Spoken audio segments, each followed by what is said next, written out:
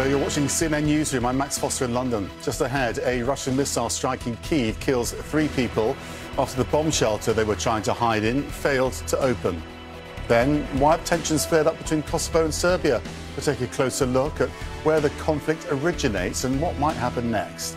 And fears of a religious crackdown are growing in southern China as an ethnic Muslim minority has defied the government's attempt to demolish the dome of a centuries-old mosque.